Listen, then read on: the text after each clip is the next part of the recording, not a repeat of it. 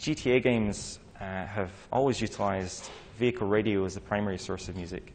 And in GTA 5, we did add an original soundtrack, interactive score, for the first time. So we had to consider the interaction between the radio and the score, and how could we transition between the two in a musically pleasing way. Ideally, our approach with music is that the user should never really notice the music starting or stopping. They should just feel the emotional effect.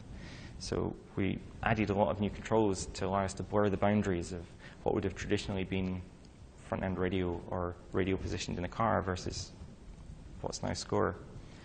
Another example of that is also near the start of the game. The player drives their car, probably with radio on.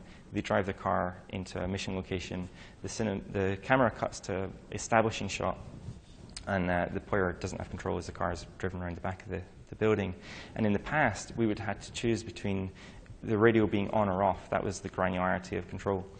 One of the things we added here, which is kind of, I suppose, obvious, but it really worked well, was just a fade over several seconds. So as the camera cuts to the cinematic shot, the radio fades out over time. So that was the radio that the player was hearing because they were driving the car, but we avoid a jarring transition when they're no longer driving the car. In terms of transitioning from score back to radio, a common issue we had to deal with was at the end of a mission where the game transitioned seamlessly back to open world play. So maybe you were escaping from the police, or some sort of car chase ends a mission, and we're using score to help drive the emotion there.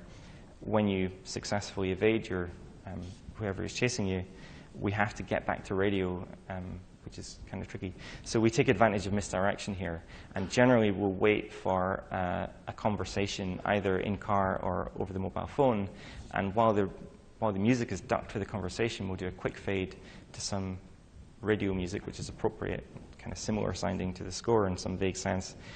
And then when they finish talking, we bring the volume back up, and you're onto radio, and hopefully you didn't notice the switch.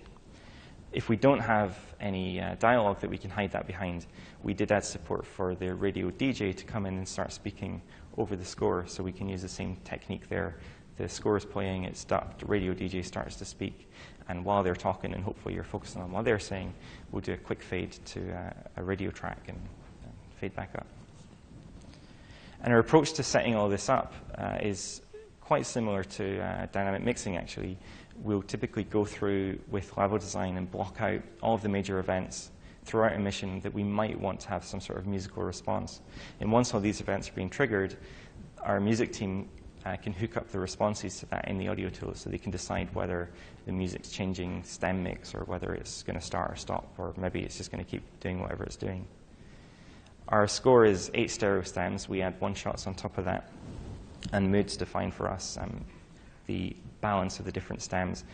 A mood is activated by script, and it can contain multiple stem mixes, so over time we can keep it interesting by transitioning between variation